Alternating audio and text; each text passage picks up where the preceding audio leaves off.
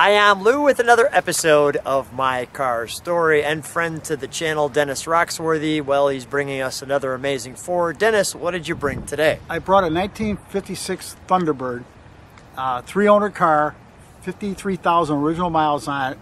It was a total survivor, and the man I got it from did a rotisserie restoration on it, which really didn't need to be done, but the guy liked the perfect car. So, and I got every piece of paper from the day this car was built.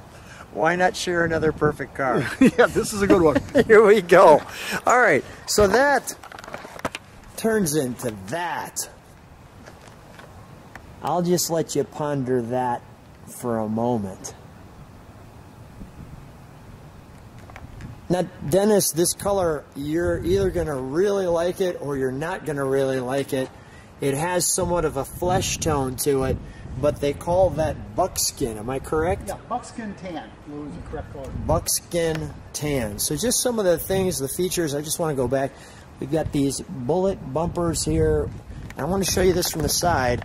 You can see you've got the bulge there, you have the bulge there, and when you look from the side, you can see those points sticking out. And I thought that was a good move. With the egg crate grill. Yeah, kind of a Ferrari inspiration. Yes, the Ferrari grill, that was working. So why not do that? Now, are these hubcaps? They look... No, those are what they call full wire wheel covers, and they're correct. They're factory. That's an option. Okay. So that's, you know, that was an option you could put on the car. So I'm going to stand back first. And Dennis, you've had this one how long now? I've had it for around 22 years, Luke. 22 years for this car. Now, right off the bat, we have the grating here. And I really like that little Ford crest there. I think that's just done so well. Even the styling on the mirror, the wraparound windshield. And one of the things I like about this car, it's set low. So when you're here and you're in it, your head's almost right up over the dash there. Yeah. Right. Yeah, that nice touch on the back. You could see from this angle, and the sun's hitting it just right. You can see how that instrumentation lights up. I'll show you this little piece here. And it was not a ton of chrome, but just the right amount of chrome. Kind of like a Corvette in the day where they didn't have a lot of chrome on them. Right. Let me show you the back of the car, like so. You've got your points, your fins, and well, while I'm back here, Dennis is going to share some trunk and treats. All right, let's take a look at our trunk and treats, and Dennis does not disappoint. So every 56 had the Continental kit. Show me how the Continental kit comes up, because this is interesting. Okay, Lou, this is how it works. Very simple. You got a handle right here. Okay, I see it's kind of hidden. You push down on it, and gently let go of this. It swings back. You got to be careful because the kit actually hits here. That's why they got this trim, so you don't damage the paint. I see that. Yeah, there's that little trim piece there. Right. And now the interesting thing is there's where your gas is, which is reminiscent of the 55. Exactly. In my opinion, I thought that they really could have designed that a little better. But well, the 55 is not a problem. You don't have a kit. Right. So, and then this is... But still, the fact that they had to put a hole in the trunk. The trunk could have put gas in. Yeah, and there's your gas. But here's our trunk. And, of course, you're looking at Dennis's car, which is, well, pretty much perfect. So we're going right back to 1956. And this little time machine starts with this, the newest version of America's most exciting car. And the 55 was extremely popular, for sure. And let me show you the back. And how this opens up. So this is actually not your color car. No, that's like a coral sand color. Yeah, but it's somewhat close. I can see where people might... A little more pink. Yeah. Yeah. Mom's having a discussion there with the young one. With mighty Thunderbird power for unsurpassed performance. I gotta say, you look cool in that. There's no doubt about that. I don't care who you are, you're gonna look cool in riding in something like this. a 225 horsepower. And it talks about the trunk space, which is adequate. Right, and that's why they put the tire on the back, because the tire takes up so much room in the trunk. Yeah. So every 56 Thunderbird has a Continental kit. If it doesn't have a kit, something's wrong with it. And what they did in 57, Lou, they lengthened the quarter panel on the 57 Bird. Yeah. And put the tire back in the trunk. Yes. That car's a little longer than the 55 and 6. And yours is Sunset Coral, correct? No, this is called Buckskin Tan. Buckskin Tan. I'm sorry, Sunset Coral was the other color I showed on the Well, Sunset Coral is actually the color of that one to your left. There's Buckskin Tan. Right. No, that's pink. They made a pink one. I'm looking at it with a camera. Yeah.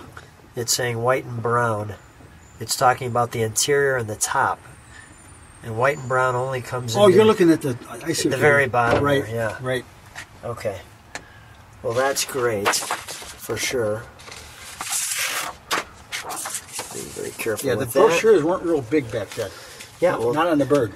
So here's the dealer warranty information. That's from when the car was brand new, from the original owner. As I like to say, good luck for people trying to find this stuff. Oh, you won't. Yeah. Here's the service policy. Well, this is why I like to share this stuff, is because you just don't see it. Right. You know, and this is not copies, these are originals. I do have copies. But for the channel, well, we like to bring you the best that we can, so that's the original car invoice. There's your window sticker. And there's your window sticker.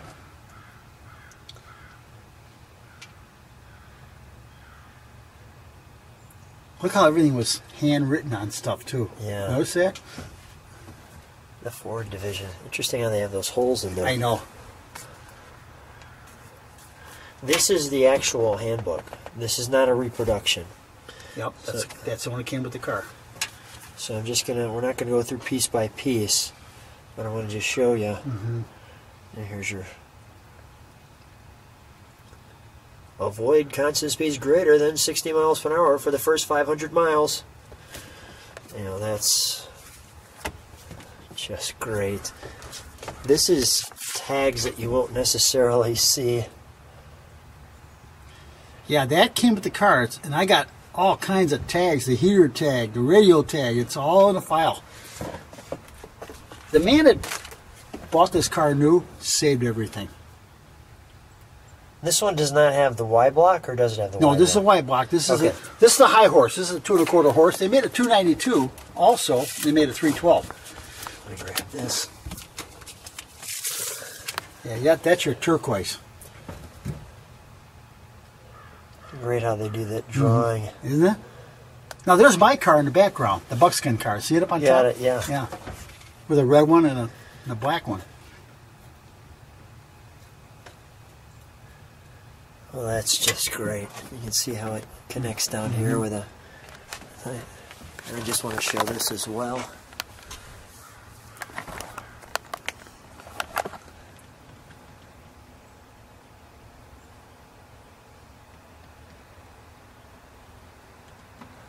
And you can see how it has that like that.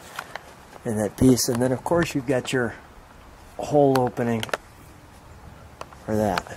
All right, let's go back to the car.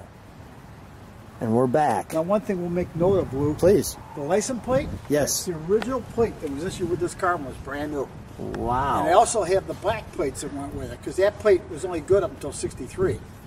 Then they came out with a black plate. That's what everybody talks about, a black plate. But that's what the 63 issue was. And then you can see the reverse light there. There's a little reflector and some of the rocket inspiration. Let's take a look at the interior. Dennis, may I? Sure, go ahead. Thank you. So this is kind of interesting. First of all, that lock mechanism is very direct. And you can see that it comes into this piece here, and there's a little spring load. You're greeted to another Ford crest. I think the thing that I really enjoy about this car, though, is this interior. Isn't that pretty? Yeah. They really did this interior. I'll just show the colors there. the turned metal. You have the working clock. Your steering wheel, you can see Master Glide power steering. Another Ford crest, you know, with this one. Your RPMs over here.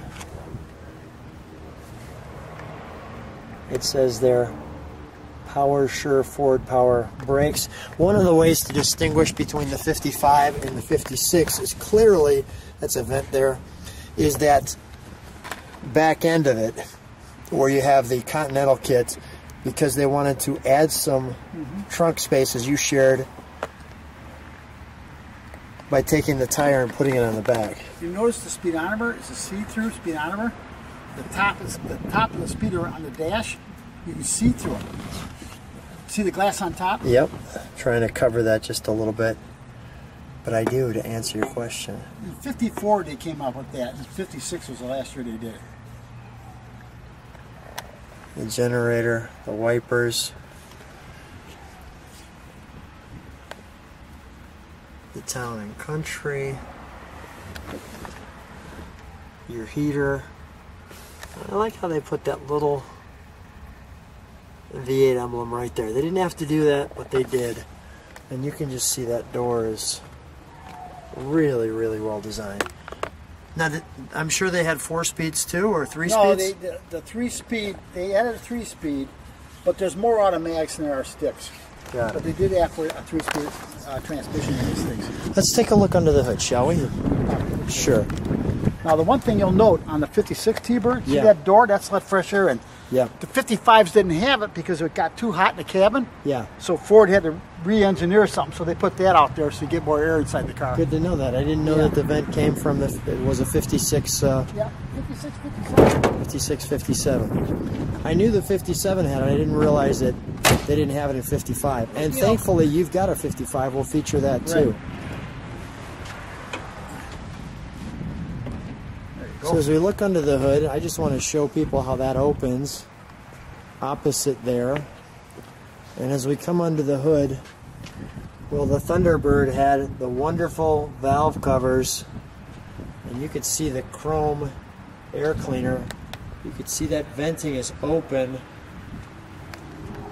The other thing with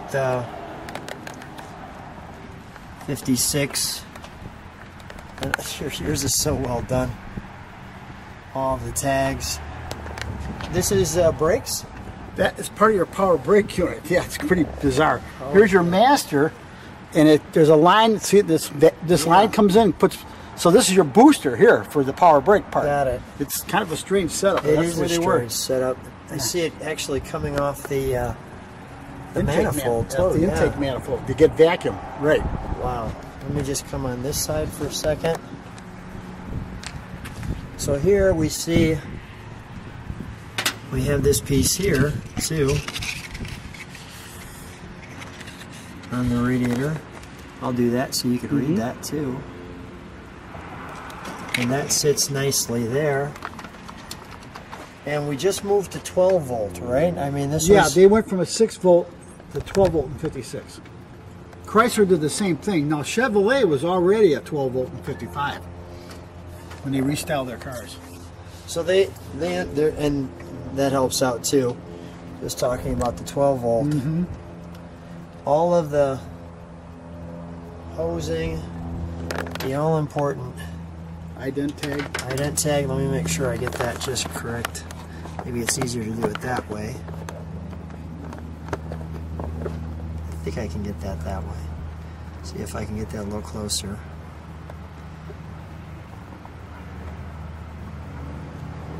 There. Now another thing on the serial number on the car, that's the plate they go by, but there's also a stamping on the frame, and I'll show you where it's at. Sure. It's really hard to see, Lou. It's very faint. Okay, right down here, this is warm, so you're gonna be here. Right down there, on that rail, there's a number. It's really hard to tell because we're not in the sunlight. You can see it in the sunlight. But it's actually stamped in the frame. So that VIN number in the frame's got to match that one on the firewall. Got it. It should be. It's along in here somewhere. Put your hand on Yeah, the manifold. yeah. Okay. But I'm not seeing it right off the bat. no, it's there hopefully though. Yeah. Hopefully the camera is finding that for us. Yeah. All right. We'll see if that's happened. Mm-hmm. Well, let's fire it up, shall we? Sure. You want to leave the hood up, Luke? Sure. Okay, so we've positioned it so you can see it in the sun, just like so. You can see how gleaming that is. Finally, one thing that I noticed that I didn't see before is that sticker right there on the airplane.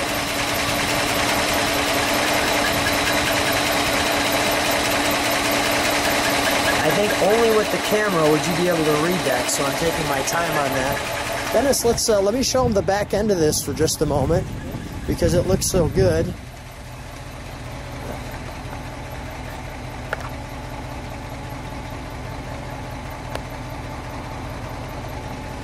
Single exhaust, correct? No, dual. Dual exhaust? Oh, yeah. All right, let's do this. Can you step on the brakes for a second? I'm standing in front of the light just so you can see that. Okay, we can see that. All right, go ahead. Give it a rev.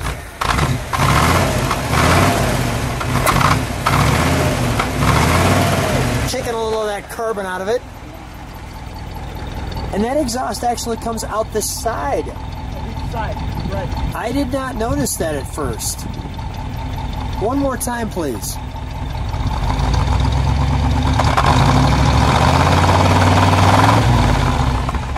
I don't know if I ever noticed that about the 56, that it comes out the side. Yeah, all like the T-Birds had duals. Now, the 55 comes straight out the back of the balance, the rear body panel. 57 comes out, there's two on each side of the bumper. It comes out through the rear bumper like this car, yeah. But it comes straight out the back, where this comes out on an angle. It does come out on an angle. I haven't seen it. Let's take this one for a ride. Sounds good, Lou. Let's do it. So Dennis and I are here in the 56, and it's a little cool out, but we're having a great time sharing this with you. I'll just share with you our ride, because this one, well, it's super smooth. Yeah, it's like driving a brand new 56 T-Bird. It's that tight. And the miles on it are all original. Yeah, 52,000. Less than 53. Less than 53,000. And this is just wonderful to take it out. It's a 3-owner car. I'm actually, in all reality, I'm the 3rd owner. And it feels good driving. Oh, it's just a wonderful car to drive. Well, you know, this is a classy car. It's not a car that we're trying to... It's not a hot ride. It's a not a hot cruiser. ride. Yeah, it's a boulevard cruiser. That's exactly what it is. So we are spending some time enjoying this car, and I hope you are too. Thanks so much, Dennis, for sharing another great car on the channel with us. Not a problem. It's always a pleasure.